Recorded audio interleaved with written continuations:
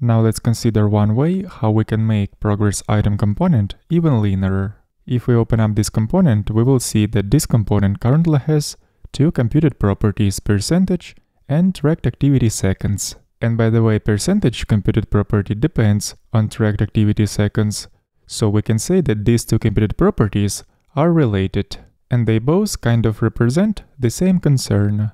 And there is also one more piece of data which is calculated dynamically, which is this function called getProgress color class. And this function, based on the value of the computed property percentage, derives the class which should be used to style progress scale. So right now we're going to consider one way of how we can move these three similar pieces of data in a separate place. And to reuse stateful logic in Vue components, there is a concept of composables. So we're going to create one such composable right now. For this, let's create new folder called composables inside source folder. And let's call our first composable progress. According to the concept, this composable is going to represent. And what composable is a basic function which we're going to export right here. Let's call this composable useProgress. And usage of prefix use in the composable name is one of the conventions how we should name composable functions. So what we're going to insert in this composable is those two computed properties, percentage and tracked activity seconds. So let's cut these two properties from here and move them into our new composable. And now whatever data that should be exposed for other components to use from this composable should be explicitly returned from here. And since we need both of these properties accessible in our components, let's just return an object which consists of these two properties, percentage and tracked activity seconds. And as was said before, we also wanted to extract this function called getProgress color class from here and move it in our new composable as well. And for that we're gonna create one more computed property which we'll call color class. And then let's also declare this computed property in our new composable. And this computed property is basically going to determine the class that should be assigned to progress scale based on the change in value of another computed property percentage. And as we know, computed property percentage is going to be updated every second if we have a stopwatch running. Therefore, our color class computed property will be reevaluated every second as well. And just to make this computed property accessible from outside of this composable, we also have to add an entry to this object that we are returning from this composable. And now it's time to actually use our new composable inside progress item component. So let's call the function useProgress. And right away, let's destructure return value of this function and use only those variables that we are actually going to need in the template of this component. So this component needs to access color class that should be assigned to progress scale.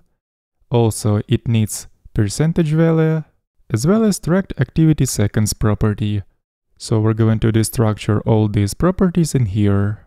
But actually, in order for this composable to work properly, we have to supply this composable with an activity object that we can access here by using props object like this.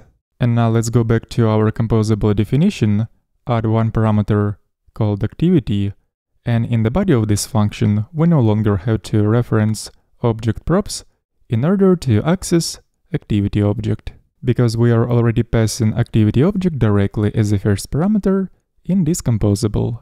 So as it usually goes whenever we use new function in a component, that function should be imported first.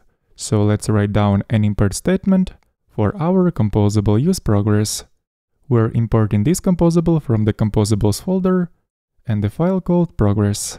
After this, I'm going to copy all these imports, move them inside progress.js, and here I will basically remove unused imports and keep the rest. And pretty much the same thing I'm going to do inside progress item component. Let's also remove unused imports. And also there is one more thing that I have missed while declaring new computed property color class. And that is this: since we're using another computed property percentage in this computed property, in order to get the value of the computed property, we should reference value property like this. So eventually we end up with such composable which stores 3 computed properties. And by the way, every computed property in here depends on the next one. Color class depends on the percentage, and percentage depends on tracked activity seconds property. And of course, if those dependencies will change, it will lead to updates of dependent computed properties. And by the way, let's just shorten the name of the tracked activity seconds property. Let's call this property just tracked seconds. And after this, we also have to rename references.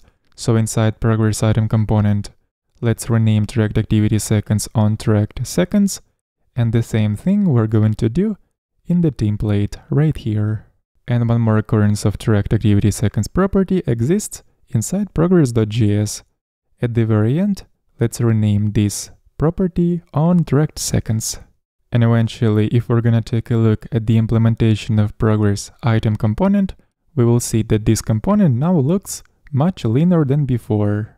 And all it does is just imports a couple of functions, then it declares props, and all the complex logic which is responsible for dynamically updating progress scale was moved into a separate composable that we have called useProgress. Actually, this component was already pretty simple before moving all this logic into separate composable. But still, I just wanted to demonstrate this example of how we can leverage composable functions to move reusable functionality into separate functions. And even if we're not going to use our composable function more than once, it still serves a good purpose of code organization. So now I'm going to check this behavior in the browser and make sure that our application functions properly. So let's start tracking time for the coding activity and make sure that on the progress page, the progress scale will be growing for this activity. And after we're gonna change activity, it will be reflected on another progress scale. And finally, if we're going to reset the time of this stopwatch, then on the progress page, all percentages should turn 0. Great, everything is working as expected. Let's continue development in the next lesson.